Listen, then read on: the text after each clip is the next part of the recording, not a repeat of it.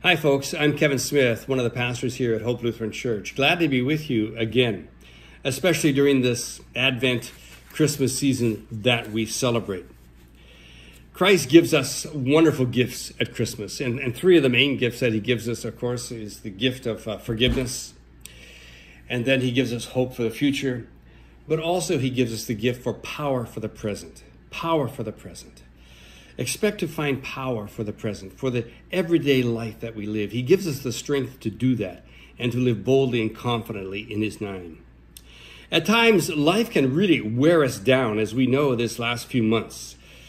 But the good news we celebrate this Christmas season is that this same Jesus Christ, who was born 2,000 years ago, can still give you the strength and the power to manage your present day life with distinction, with honor, and with purpose and meaning. Paul writes these words in Colossians 1, verse 11. We also pray that you will be strengthened with his glorious power, so that you will have all the patience and endurance you need. That is a wonderful promise. Power for the present in which to live, which can add such depth and such glory to our present day living. I think of this example years ago, back during the Vietnam War era. There was a wonderful young man by the name of Jack Thomas.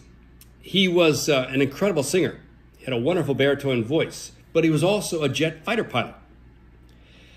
As he was flying his last mission over the jungles of Vietnam, he was shot down. And he became a prisoner of war, a POW, at the infamous Hanoi Hilton. A prison notorious for its mistreatment of American soldiers, such as John McCain years ago. And of course, as a pilot, he was a trophy prisoner. And so the guards kept their eyes on him. And any violation of the rules was met with severe and swift punishment. Well, one Christmas Eve, Jack Thomas broke the rules. He somehow could not ignore the yearning deep inside him to let loose with a song, to praise the God he knew was there with him, even in prison.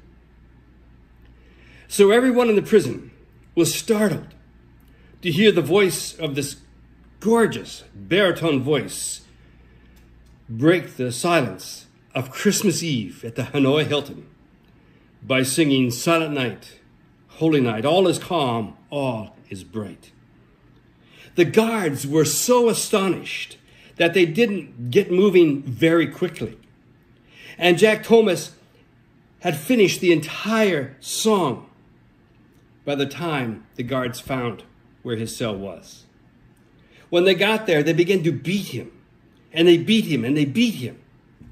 He was afraid for a while that he might die during the beating. Well, it took him months to get well. Months passed. And finally, it was time for Christmas again. And so the question that was going around by all the prisoners at the Hanoi Hilton was this: will Jack sing again on Christmas Eve? Someone asked him if he would. And Jack replied that he wasn't sure because his body still remembered the cost he had paid for the last time he sang that song. He wasn't sure if he could survive another beating like that. Christmas Eve came. And once again, Jack Thomas stood up in his cell. And once again, he looked up and he saw the twinkling of stars fill his view. And he felt the love of Jesus fill his heart. He threw back his head, and once again that baritone voice pierced the darkness of the Hanoi Hilton. Silent night, holy night, all is calm, all is bright. Only that night, an amazing thing happened. There was a voice from another cell that began to sing. And then another voice joined in the singing. And another began to sing. And pretty soon, Jack Thomas was once again singing in a choir. The guards didn't know which way to run because there were too many singers to punish. Finally, the guards just threw up their hands And beginning that night, they no longer enforced the ban on singing at the Hanoi Hilton. Corrie ten Boom puts it so well when she writes, "Let God's promises shine on your problems. Let his power and strength give you all that you need for the living these days, one day at a time, trusting in his mercy."